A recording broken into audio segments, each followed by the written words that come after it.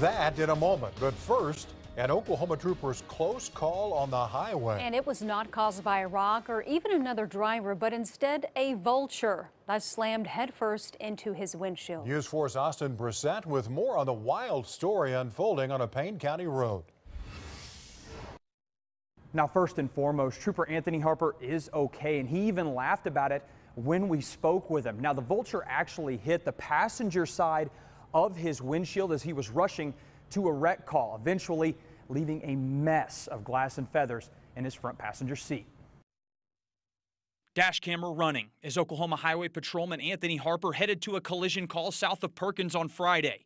But a vulture would bring all of that to a screeching halt after slamming into his windshield. It was quite unexpected. It sounded like a gun going off inside of my patrol unit. Harper says it's not uncommon to see vultures along the roadways out there, but this one obviously out of the ordinary. They see you coming and typically they take off.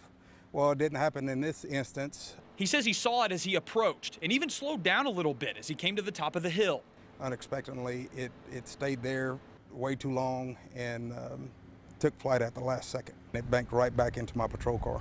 As for the inside of his car after the impact, glass and feathers were everywhere. It looked like somebody had a pillow fight inside of my patrol car. I was glad that the bird actually impacted the passenger side of the car, and at the same time I had on a pair of sunglasses, so that protected my eyes. This giving Harper the ability to move to the shoulder of the road, even getting out of his patrol car, trying to comprehend what just happened. Initially, I was like, what was that? But Harper able to laugh about it on Tuesday, even saying some of his colleagues have gotten after him over the situation. We razz each other as much as possible when things like this happen, just showing the love.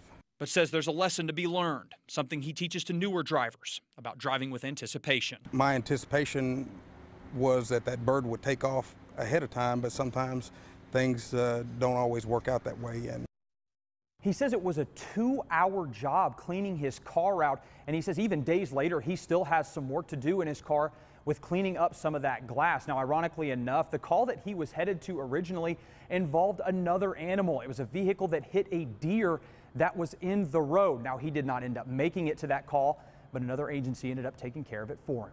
Austin Brissett, Oklahoma's News 4.